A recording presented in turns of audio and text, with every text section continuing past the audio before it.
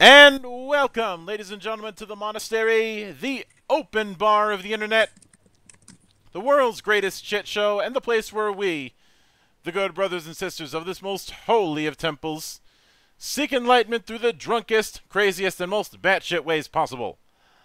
I am your one and only gaming monk, better known as Mildra, and with me I have a newcomer to the temple, coming to us straight from Serial Games, the most holest of grain studios, and creators of the pixel noir game known as Pecaminosa, the one and only Lazaro Raposo. How are we doing today, man? I'm fine, and you? I'm doing good. Just counting the days until winter arrives, because as much as winter is coming has become a meme thanks to Game of Thrones, it's not a meme where I live. It's a fact of life. No, luckily for me, we live in a tropical island. I'm kidding, not tropical, subtropical. Yeah. I'm not sure if I could do it. Too much sun. Right now it's raining, but it's okay. That's because Mother Nature is on drugs. Yeah, if that's the case, Mother Nature is on drugs every day in the Azores. Because in a single day we can get a sunny day and a rainy day in a question of a matter of minutes, for example. Yeah, that sounds about right. So, I'd like to open up with the humble beginnings. How did you first get introduced to gaming, and walk me through the chain of events that led you to want to become a developer? I don't know. I guess it was lots of different moments along my childhood, since the time I spent with the Mega Drive Mm-hmm. to later when I went to university and I was studying computer sciences, and it makes some sense to me that a guy that played for a long time and knows how to create games. I don't know. I think this was the most logical to do. Mm-hmm. I had the tools to do it, at least. I can get that. Now that brings me to the other half of the equation when it comes to it. So, as I mentioned at the top of it, Pecaminosa is a pixel noir game. That's part of its subtitle. Exactly. How did you first get introduced to the concept of film noir, and in your opinion, what is the appeal of that genre? Good question. What's the appeal of the noir genre?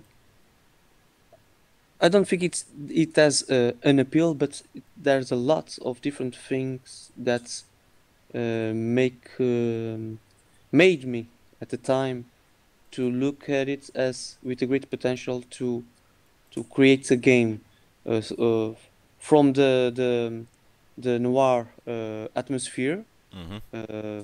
the dense plots of, or usually the dense plot of the movies. The soundtracks are amazing. Mm-hmm. I'm a huge jazz fan.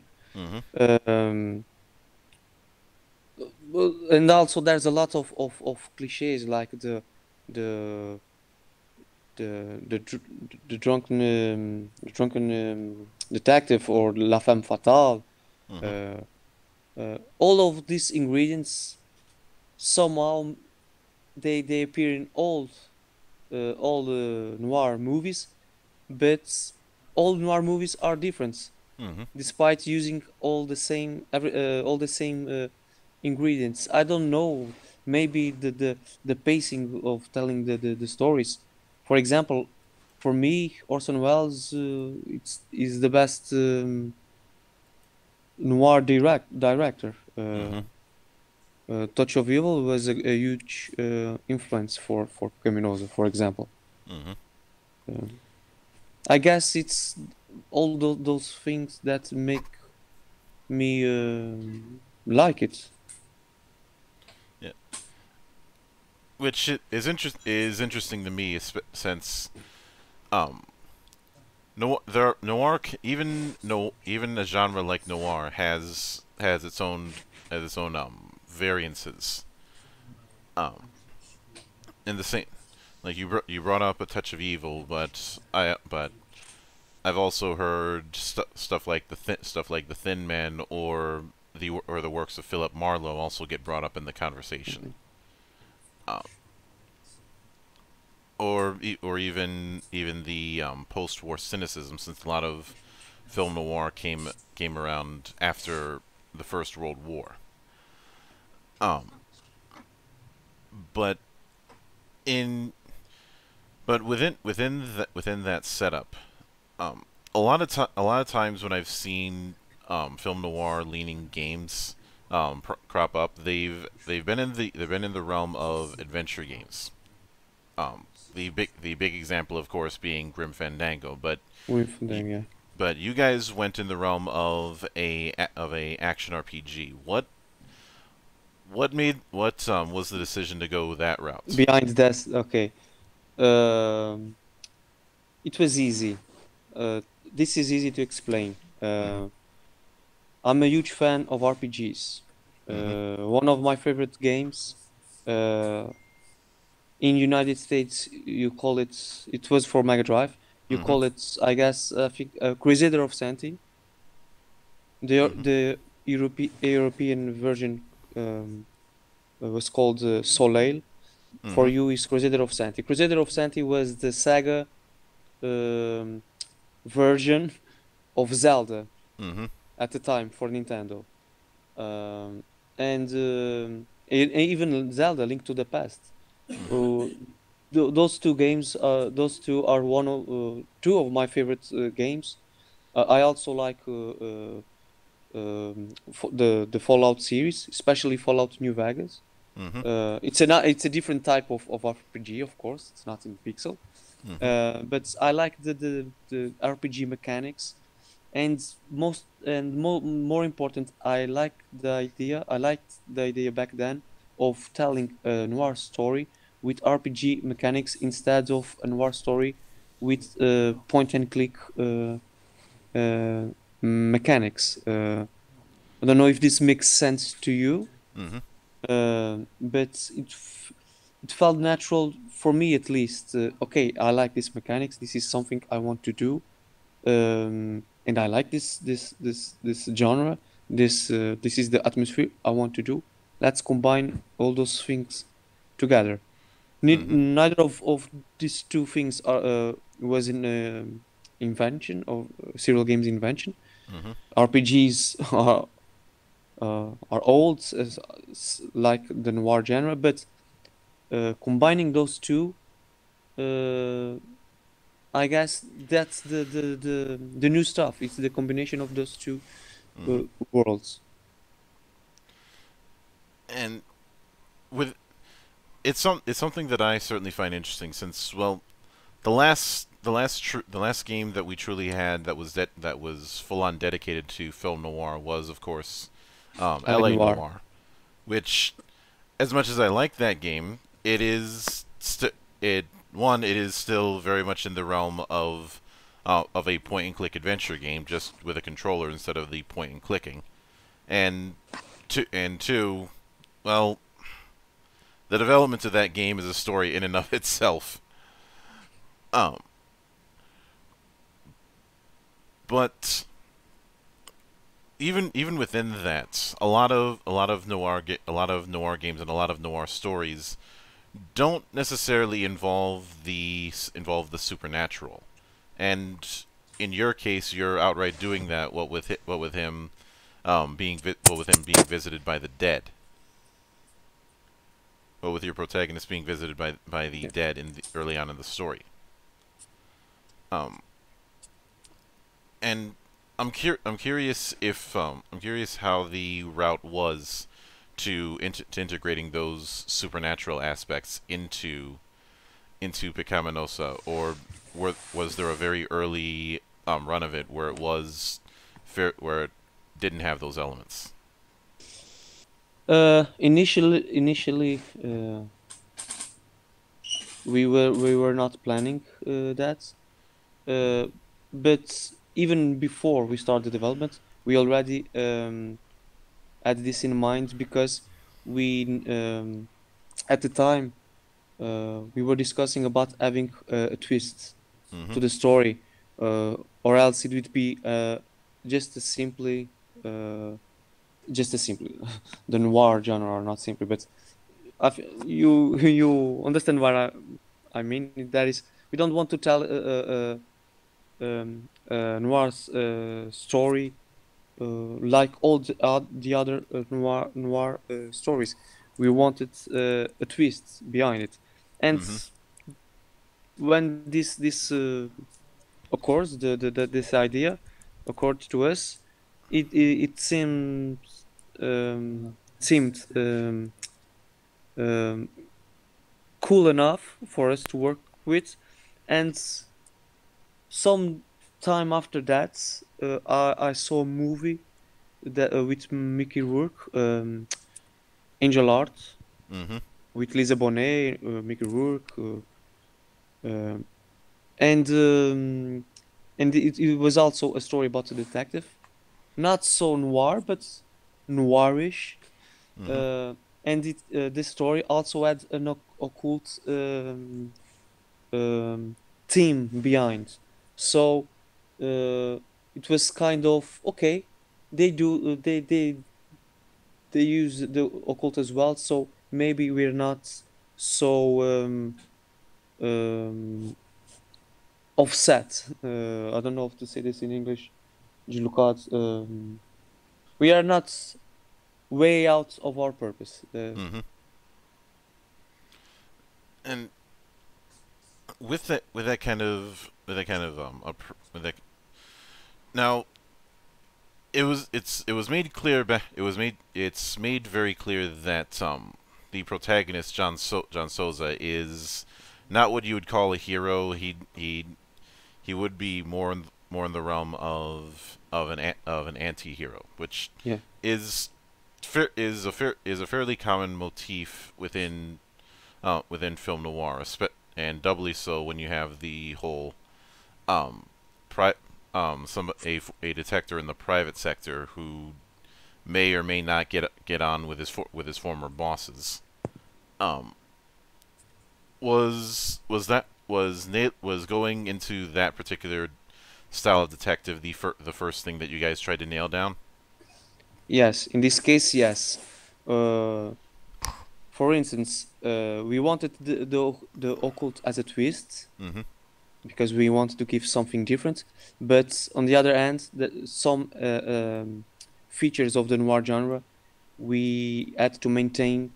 Like this was one of those features, the anti-hero detective.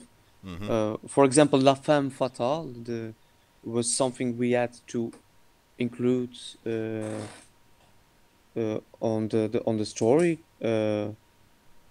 The type of speech, crude humor, those kind of cliches. Mm-hmm. Those we we wanted since from the start of the project. Mm-hmm. Now, I remember when I first saw Pecaminosa on Indiegogo, and one one particular sentence stuck out to me, and it's one that I'd like to explore if you don't mind. And that is that the main goal is to have you living the story through the gameplay. What exactly does that entail? It's we used to say a lot of times that we wrote it, but you own the story. Mm-hmm. You can live it by your own pace, make your own decisions, choose your own battles. For instance, in Pecaminosa, there's two different paths. That once you fight with a boss on path Mm-hmm. A, the boss from the path B will be forever extinct. So you can live it from different ways. Mm-hmm. Um, your own decisions will make you live or experience the game differently from uh, another player. For another example is the life system we use. Life stands for luck, intelligence, force, and endurance. Mm-hmm. And if you decide to go um, to have a build based on life, or it's completely life, sorry, on luck, it's completely different than uh, uh, playing with a build focused on force, Mm-hmm. uh, or in intelligence. The speeches, the dialogues you will have access to from some NPCs will be different. Even the way you fight will be different. With luck, you can kill a boss in a boss, not a boss, not a boss, but a minor enemy, almost an instant death with a critical hit Mm-hmm. because you're lucky. On the other hand, with force, you can have a critical hit, but you have more HP and you can make more damage uh, without critical hits, for example. Mm-hmm. So you live it your way. That's what we intend to do with that. To say with that sentence. Mm-hmm. And since you brought it up, let's talk about the life system, which um already was going to draw my attention due to my fondness for acronyms. Um, huh, would it? I don't think it would be. I don't think it would be off course of me to say that one of the chief inspirations for the life system is the special system that's been Specials. used in Fallout. Um, and to that end, I'd be curious. I'm curious. What each component of the what life system would do, and what a build that leans towards that particular stat more than others would be like. And I'll start with luck. Okay, luck will increase your luck. You will get the chance to get more critical hits. Mm-hmm. You even get the chance to evade some attacks, and will increase the probability to find loot. Mm-hmm. Oh, and when you say a chance to dodge, are we talking like the random chance to dodge and say dodge builds in Payday? Yes, it's a automatical miss for Mm-hmm. the enemy, because we have the dash mechanic. You Mm-hmm. can dash to escape some attacks, and even to move faster Mm-hmm. from one point to the other. The luck affects automatically, Mm-hmm. like Phantom Assassin on Dota, Mm-hmm. for example. Yeah. Now next would be intelligence. Okay, intelligence allows you to, for example, you have dialogues options. Mm-hmm. The easiest or the faster dialogue choices will get with intelligence. Mm-hmm. The faster in order to achieve the goals you will have with intelligence, especially with the last worry. That's the final chapter of Pecaminosa. but also it improves your aiming, since you can shoot longer distances. Now, the third in this quartet would be force. Force allows you to use the Force like Luke Skywalker. No, I'm kidding. Force, actually, Force is two attributes. We use I use the term force instead of strength, for example, because I wanted to create the word life with this four attributes. But force will increase your HP, and will increase your damage as well. Initially, it was we intended to have a weight system of the amounts of items you can carry, but we eventually we decided to drop this idea. But force eventually would affect the carrying capacity of the player. And the last one is endurance. Basically, endurance is the attribute that manages or is related to stamina. With endurance, you can shoot faster, walk faster. You can regenerate your stamina bar faster after you dash. But one of most of the people don't have this in mind. But one of the most important things with endurance is that endurance reduces the perks cooldown. By the way, you have 4 perks, and all the 4 perks are related with those 4 attributes. For instance, if you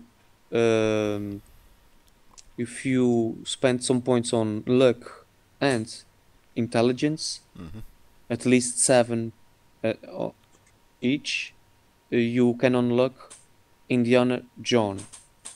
Indiana John will give you an extra probability to find loot.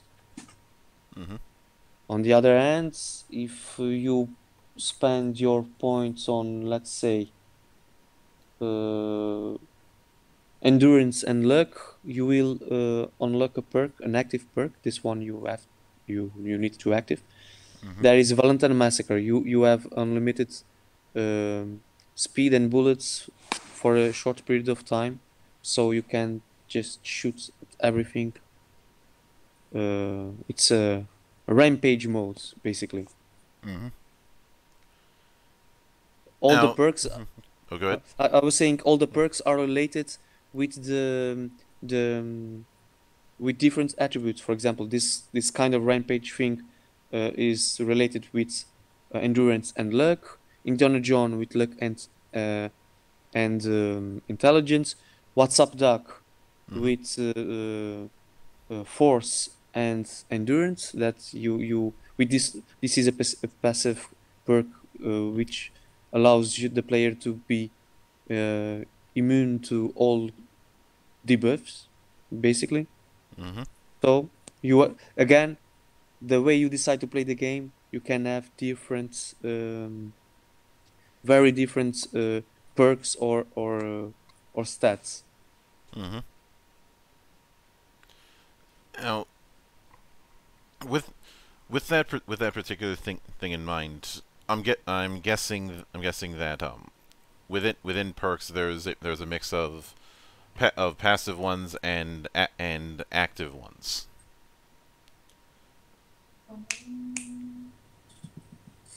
Sorry? I'm assuming that when it comes to the perks that one unlocks, there's that as you progress, you're going to be depending on how you level up life, you're going to have a mix of passive and active perks. Yes, exactly. You have two actives and two passives perks. You can't have only one of each, one active and one passive. You can't have the two because they are in different positions on the charts. So you decide to upgrade the I don't know to say this the top of the chart.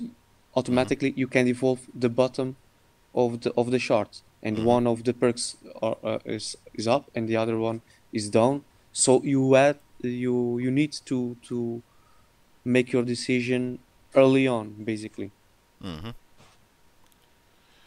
Now, from what I recall, up until Pecaminosa, your studio, Serial Games, had mostly done educational / edutainment style projects. And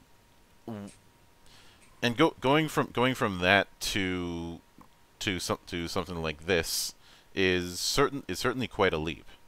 What I'm curious about in that regard is what's some of the early lessons that you ended up learning, making the transfer from one to the other.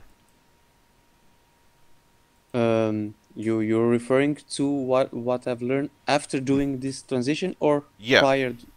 Okay, after. I'd say learning that things learned prior and things learned after. Okay.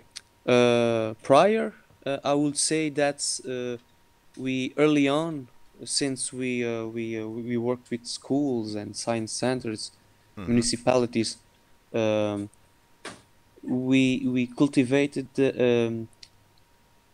on on the team the sense of, okay, we have a limited time to do a limited job, because most of indie studios they work on games for several years. Some of them never finished their game.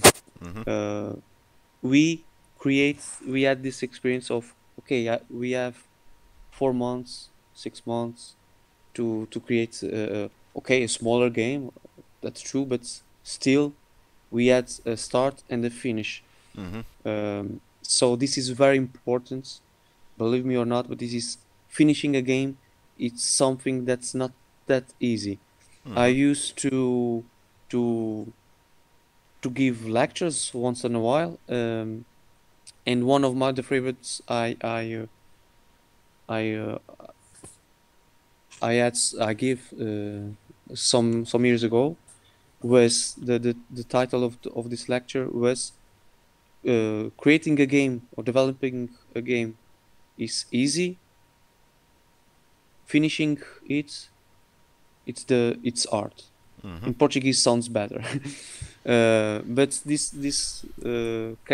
basically it's easy to start a game and to develop a game, but finishing it, and okay, this is our game, it's what do we intend to do it from the start? No, but okay, but at least we finish it and we are publishing it. We will not spend the rest of our lives trying to make something that will never be a game, because we are constantly doing some new stuff. Okay, I don't like this anymore, let's try this. No, okay, I don't like this, but okay, I've learned the next game I will not do this, but for now we need to finish it, we need to deliver it. And this feeling, this notion of time and conclusion, we had it prior when we started with educational games. After that, what we learned with Pecaminosa, basically it's more about the online community, because in the past, when we created the game, we created the game for one client or for one player. This client, we'll use this game for all the students, but the one that requires the game from us is just a school, for example. We work with a school. With Pecaminosa, we talk daily. We interact with hundreds of people around the world. We did a crowdfunding campaign. We attract people from all over the world. It's a different scale for us to talk with these guys and girls, and the notion, the importance of maintaining a community. It's very important, and was something that we were not used to it before.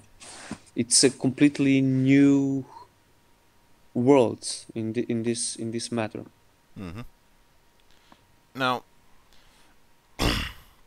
obviously, when establishing the atmosphere of a noir game, the soundtrack is very important. You already mentioned,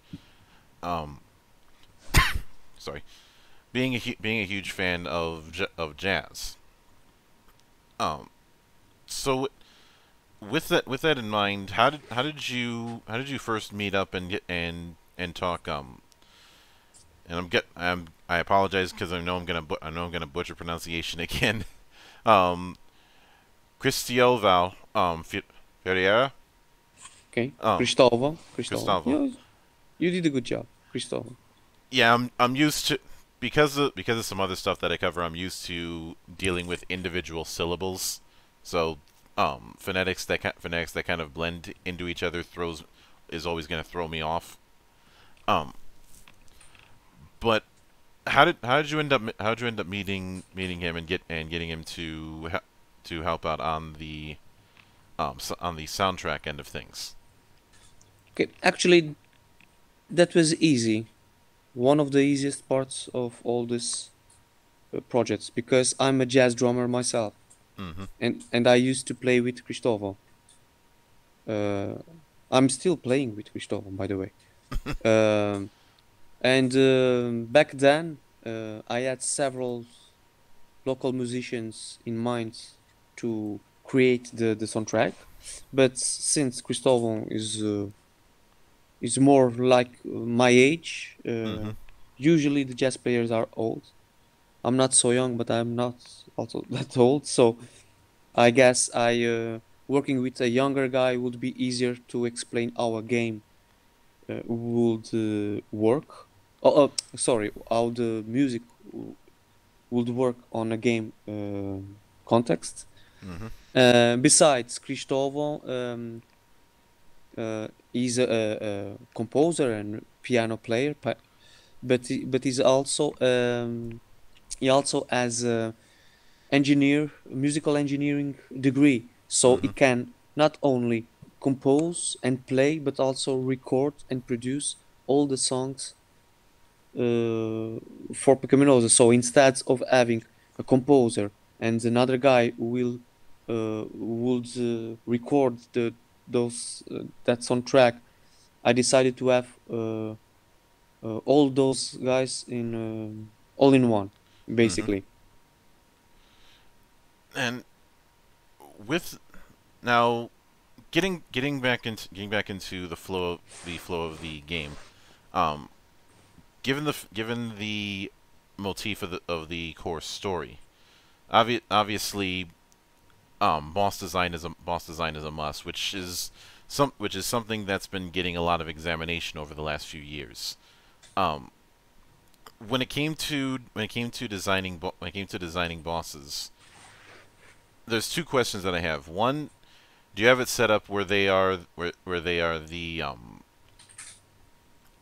the end point of given chapters? And two, are boss encounters more about recognizing and countering their patterns?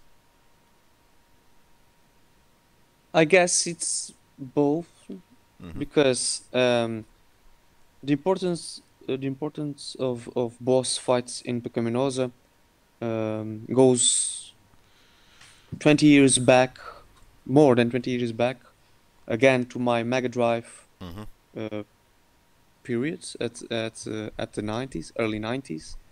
That back then bosses had a special meaning on the game.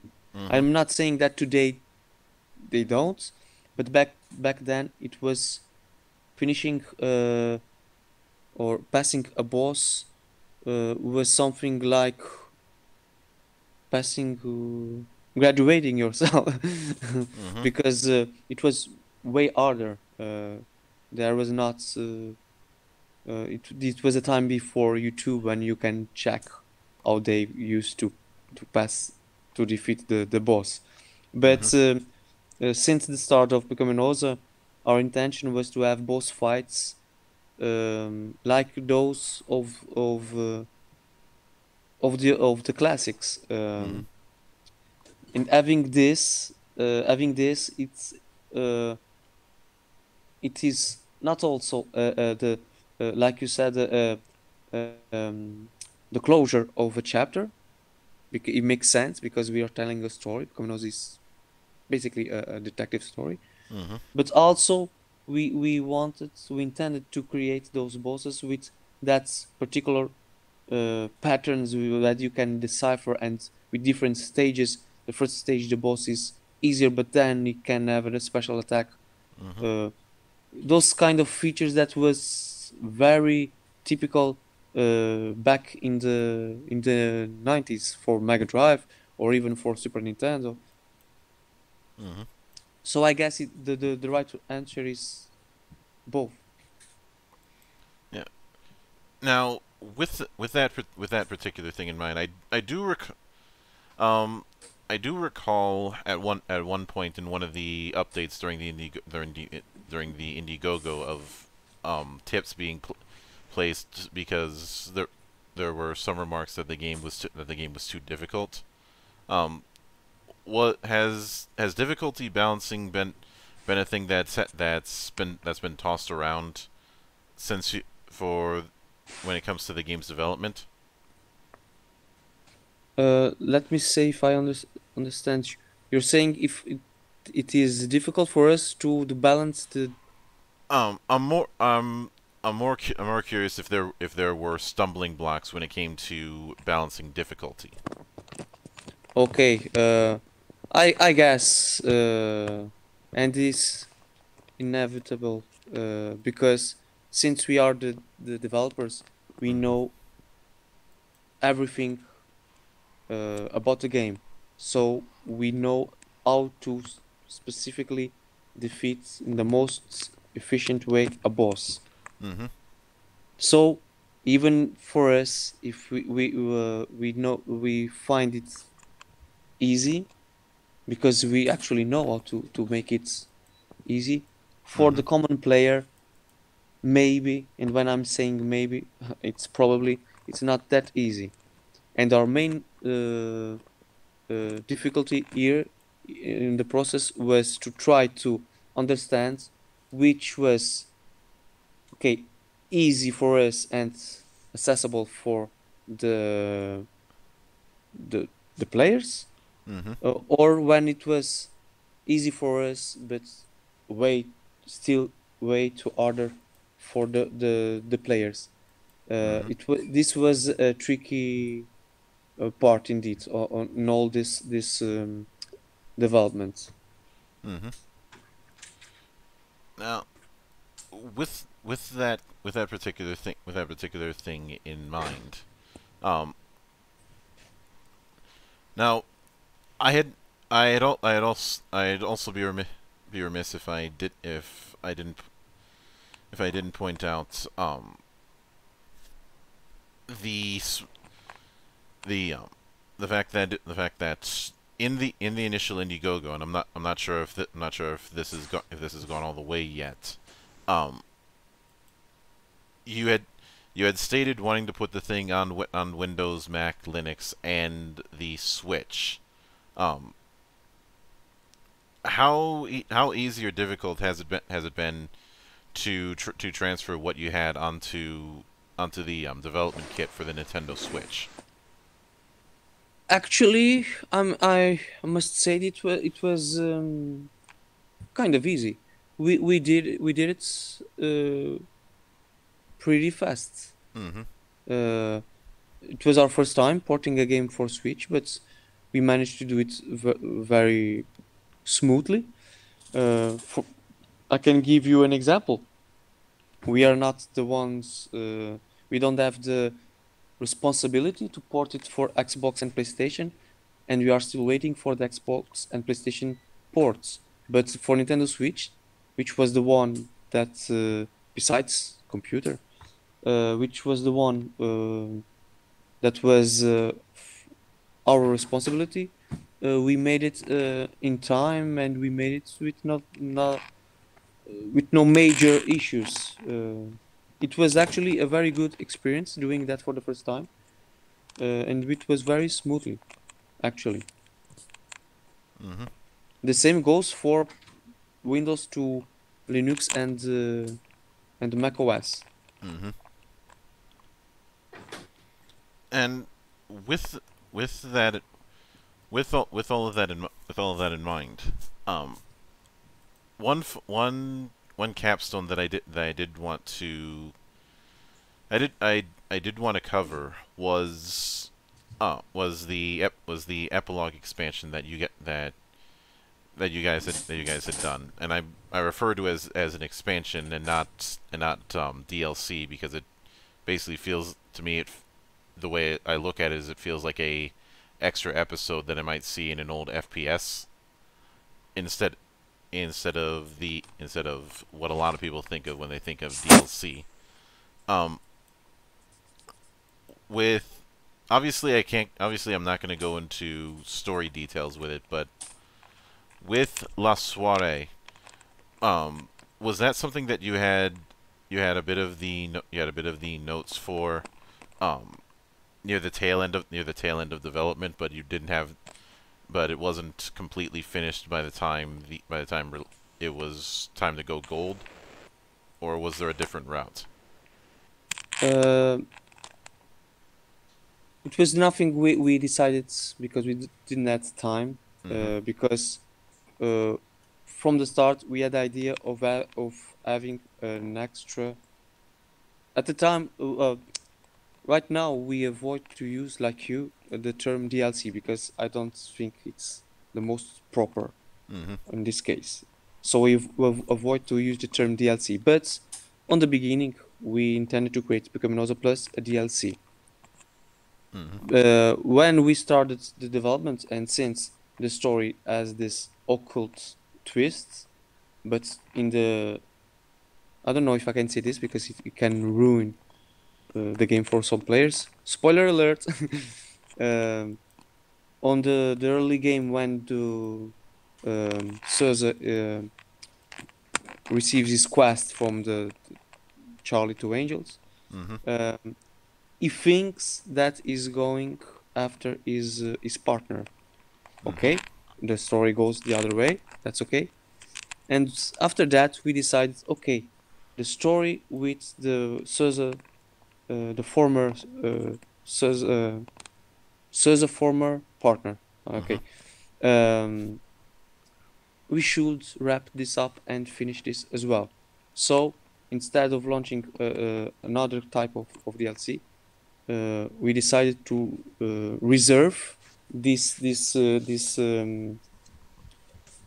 chapter early on for telling this story. Mm-hmm. For those who got Pecaminosa even before we launched La Soirée, they can actually, they could at the time actually see 4 chapters on the game, on Pecaminosa. Mm-hmm. Some people even came to us asking, how